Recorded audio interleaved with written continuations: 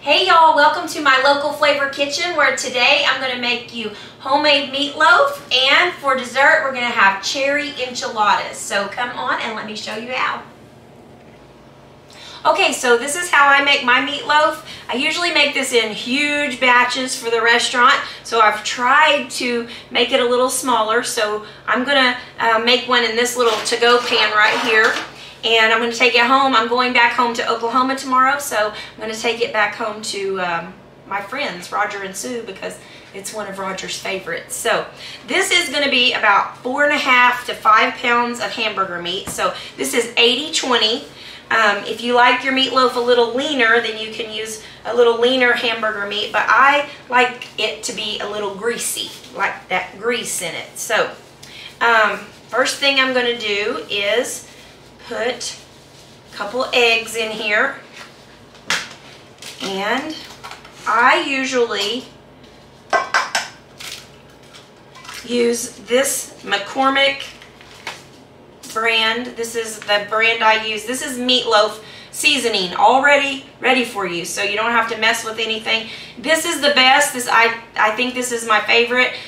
When they've been out of this before, I have used the off-brand, but this is the one I use. Now this package calls for 1 package to 2 pounds, but I always just use 1 package to and doubled. So 1 package to 5 pounds would be fine because it is pretty strong. So I'm going to put this in there, and then I always put crushed tomatoes in my meatloaf.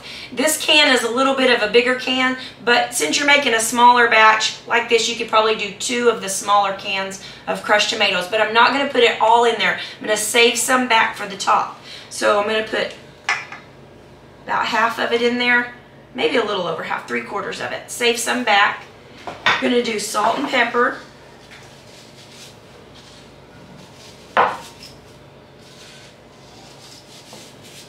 I'm going to do some oatmeal. Now I usually eyeball all of this, but for the sake of everybody trying to make a recipe out of it, I'm trying really hard to measure everything. So this is going to be about a 1.25 cups of Quick Oats. So I use the Quick Oat brand. Well, this is great value, but the Quick Oats, not old-fashioned oats, but just use the Quick Oats. So we're going to put that in there. And then I've already chopped my onions up. And I like my onions to be really fat and not diced up so thin, because I like those onions to stick out of it when you make it, so you can see all the onions in there when you set it on the table. So mine are really chopped up, really coarse, not fine. So a funny story, I am not a chef. I am just a cook. So, you know, when I started the restaurant, I didn't know a lot of terms. I just like to cook. I don't know all of the fancy terms for things. And so this guy came to work for me, and he started to cut up an onion. I said, well, I was telling him about a recipe that we had, and I said, well, just chop up an onion. And he takes the onion and he gets his knife and he goes, do you want it to be julienne, or, and he starts saying all this stuff, and I'm like, who's Julianne? I don't know who Julianne is. So I don't know any of that stuff. I just know that I've chopped this onion coarsely because I like for it to show up in the meatloaf. Now, here's another trick that I use. I always buy these and keep them in the freezer.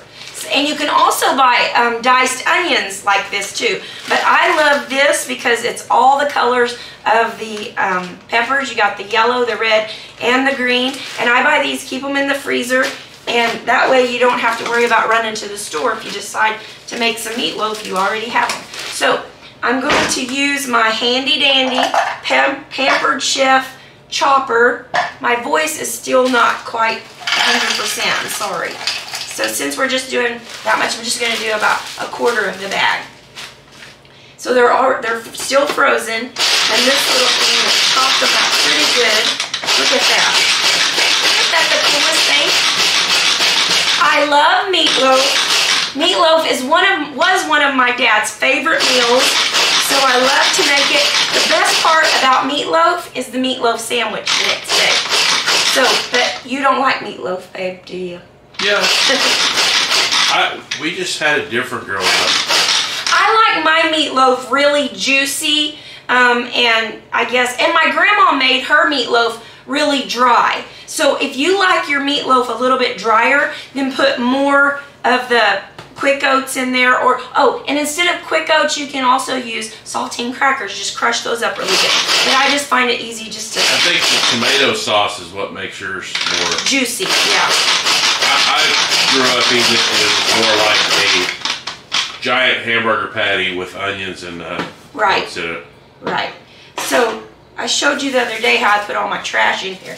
So that's what I do. I put my trash in this, and then I can just fold it up when I'm done. So I've just chopped these up pretty coarse too, because it makes it prettier whenever it kind of pops out of the meatloaf. All right. So here's my pan. Put it in a to-go pan here.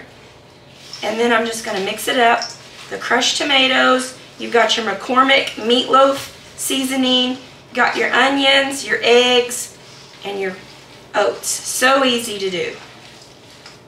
So mix it up really good. Not too much. You don't want to keep mixing and mixing until you make mush. And I remember, honest to God, my grandma making meatloaf and taking a bite of it, like to make sure it tasted good. I know, right? And I'll just tell you this. I used to take a bite of it too. When I was a kid, I would take a bite of it. And I loved it. Isn't that funny? I must have had some kind of deficiency. Had some worms or something. I don't know. So anyway, here we go. And that was, your grandma probably made it with fresh off the farm. Oh, sure. I'm sure. Local beef, right? Yeah, not frozen peppers, but that makes it, the frozen peppers and the frozen onions just make it easier. I mean, you know, we lived in a small town where when you went to town, you didn't just run to town. So, you know, I just thought it was easier to have things frozen already in the freezer. Okay, so this is what it looks like. So isn't that pretty? Like, it makes it really pretty. So I usually make a loaf right in the middle, and it looks like I have enough to make 2 of these. So make quite a bit. So I make a loaf right in the middle of the pan. So when you cook it, of course you know it's going to shrink a little, but also when you slice it up, it just makes it even better for your meatloaf sandwiches. So right like that, just like that. Get that out of the way. Got enough for another one, so I'll be giving another meatloaf away. Won't that be great? Now, let me show you. And I take the rest of my crushed tomatoes and just pour it right across the top of that. And then I just take my spoon, try to make it drizzle. I know a lot of people put ketchup on it. Yeah, they do use ketchup. And I have used ketchup before. Or some people wait till it's done and on their plate to add ketchup to it. Right. So, and it makes it pretty when you drizzle some ketchup over there. But that's what I usually do. And then right before I put it in the oven, then I take the salt and the coarse pepper and put it on the top. Makes it really pretty. So this is what it's going to look like right before you pop it in the oven. And I'm going to show you. I guess I'd better get a towel. How long do you cook it? Okay, you cook it at 350 for about 45 minutes to an hour. It depends on, you know, how hot your oven gets. But I usually cook mine for about 45 minutes to an hour. But the last 10 to 15 minutes, I take the foil off. So I put foil on it, pop it in the oven, and right before about 10 minutes, you want to take your foil off. So, and then take it out of the oven. And this is what it's going to look like. Doesn't that look good? Can you see that? Now, if you like yours a little leaner, of course, you can use leaner meat. But let me get a plate and plate this up. Okay, so we've got a little plate here. Just want to show you how it looks. And you dish it out. And there you are. How pretty is that? And then, so of course if you want it to be leaner, you would use leaner meat. Or if you want it to be a little more cakey, then you put more of your oats in and not as much of the crushed tomatoes. But I like mine really juicy, and that's what it's going to look like. So now you want to serve this with mashed potatoes or even roasted potatoes. You can cut up some potatoes, put them on a cookie sheet, spray them with some cooking spray, and sprinkle them with a little salt and pepper and rosemary. Delicious. We've had those before at a friend's house. Weren't those so good? Yes. And she gave me the recipe. We used to have them all the time because I get on these kicks where I make the same thing over and over if I try something. But anyway, here's your homemade meatloaf. Everyone will love it. And now, you know me, have to have dessert. So I'm going to make you a dessert, and then we'll see how it all turns out. Okay, so we just got through making you some meatloaf, and the reason I made meatloaf tonight is because I had all of the stuff to make it, because we were open tonight at the restaurant. We had the Massengale brothers were here singing. We were open for just supper time. So during the winter, it is slow season. It's off season here in Branson. But we have decided that we are going to be open on Friday and Saturday nights from 4 to close. So if you are in Branson, in the Branson area, then come and see us here at Local Flavor. We would love to have you. And then we will be opening back up in full-fledged, full steam ahead in March. March 7th we'll be open back up. But for the meantime, it'll just be Friday and Saturday nights from 4 to close. So we had meatloaf tonight and beans and cornbread. It was a big hit. So I thought, well, I'll just make some meatloaf and show you how I make my meatloaf. And then, of course, you know me, we have to have dessert. We always have to have dessert. And I was scrounging around trying to find something for dessert, and I saw a can of cherries, and then I'm using your taco. These are Greg's taco. What are these? Flour tortillas. I found these, and I have made this before. I got this recipe. You just asked me if I've made this before. I have made this before, but I don't really remember the recipe exactly. But I did get this recipe from my friend Shirley Roberts, who went to church with me. And we share the same birthday. Me and Shirley share the same exact birthday. Which is coming up. Yes, February 5th. Couple weeks. Yes, I will be turning the big 50. And so I thought of Shirley tonight. And if she sees this, she'll probably say, no, that's not how you make them. So I'm going to go by memory, but I am going to add something to it. I know for a fact that there was not cream cheese in it, but you know me, I have to make everything different. But I did find some cream cheese in the refrigerator, so I'm going to do cream cheese. So this is what we're going to do, and these are different sizes. So I think they're different. And they're different One brands. One is fajita style, whatever that means. Different brands. So just goes to show you can make dessert out of anything. So what I've done is I went ahead and I melted some butter and sugar. So this is about 1.5 sticks of butter and about 1/4 cup of sugar. Maybe 1/2 cup of sugar. Maybe 1/2 cup of sugar and 1.5 sticks of butter. And about 1 tablespoon of cinnamon. So I've got that all melted together right there. And so what I'm going to do, I've never made it like this before, but I went ahead and I bumped the oven up to 375. So, got the oven at 375, and I'm just going to, well, this could be a little softer. So, you might want to soften this out a little more. But I'm just going to spread this cream cheese out on these and do it like this. And then have some cherries. And fill this up. Already looks delicious, huh? Looks pretty good. Okay, so what I'm going to do is I'm going to go ahead and do all of these just like this, roll them up a little bit, and put them in this little pan here.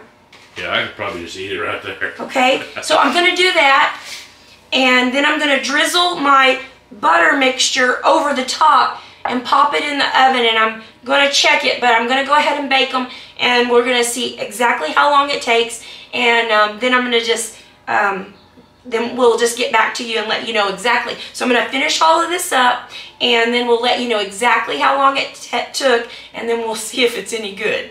And I think we have vanilla ice cream, right? And my voice, I'm struggling so bad right now. I'll be so glad when my voice comes back, because I feel like I'm just barely talking. I feel like I sound like I smoke 5 packs a day. So anyway, I'm going to finish these up, and then we'll get back to you and let you know exactly how long it took, show you what it looks like, and we'll get right back with you. Okay, so we've got our cherry enchiladas. They just came out of the oven, and I ended up baking them for about 25 minutes. So what I did was I spread cream cheese on my flour tortillas, which are all different sizes and shapes because they were left over, and then filled them up with cherries, which you can make them as fat as you want. And then I took a butter mixture. I melted some butter, put cinnamon, sugar in it, and then poured it over the top. Now, if you want them a little bit crispier than this, then cook them a little bit longer, but they look just about right to me. So that's what they look like. And these would be great with some vanilla ice cream. So this is, look at that. You can see the cream cheese in there. Now, I'm not sure where Shirley got this recipe, but I'm pretty sure that whoever made this up was somebody like me, who was like, we've got to have something sweet. And they were like scrounging around the house, and they found some flour tortillas, and they had a can of cherries. But so I added the cream cheese and the cinnamon. Of course, I love cinnamon toast, so the cinnamon butter on top is going to be great. So I'm going to take a little bite. Look at can you see that? Look how good that looks. See the cream cheese in there? So I let it cool off a little bit. Take a little bite. We do have vanilla ice cream, and so, you know, fatty like me, I gotta have some dessert after supper.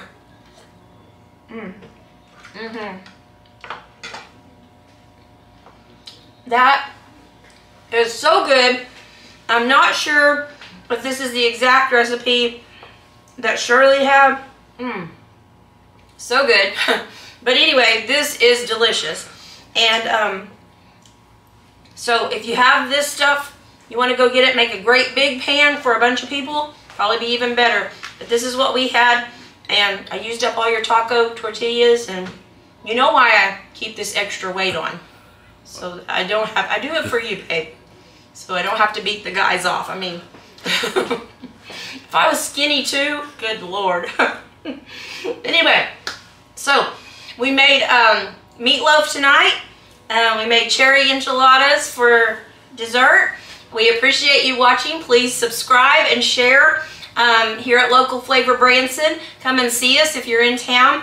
And I've contacted my friend Jarrett Doherty, and I'm going to try to get him to come and do a video with me next week. He is the comedian over at Grand Country. Is it Grand Country Jubilee? Or Grand Country, anyway, the Grand Country Music Hall. He's a comedian over there, and he is hilarious, and I can't wait. I hope he can come next week, and maybe we'll make something fun. So we'll see you next week. Thank you.